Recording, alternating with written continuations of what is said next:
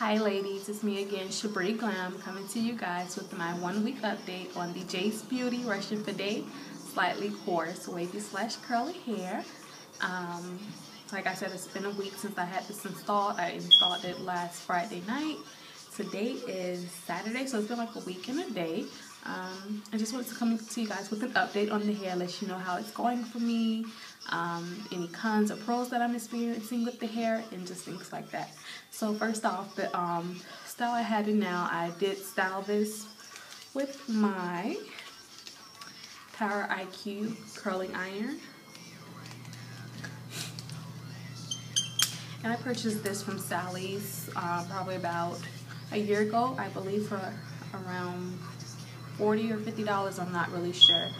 I purchased that in the beginning of the year, from Sally's. So I'm quite sure it's still there. I believe that's just the 1 1/4 inch barrel, curling barrel. I'm not really sure, but it's not 2 inches. It's a little under a 2-inch width for the barrel.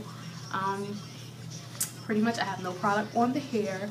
For my leave out, just to give it a little shine, I did just use my African Pride Olive Miracle moisturizing lotion. I used about a dime size of that and applied it on my hair. I did record a video of me curling half of my hair, so if you guys want to see that video, just let me know in the comment area and I'll upload that as well. Other than that, so far the hair is going good. I am experiencing some shedding with the hair, and that may just be because I wear my hair back in a ponytail to work.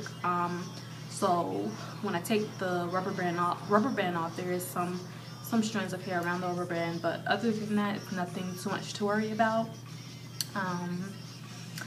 The hair curls like a dream. As you guys can see, this is the nice curl I got, and this curl has been in for about 30 minutes now, and it's still curled, so it's pretty.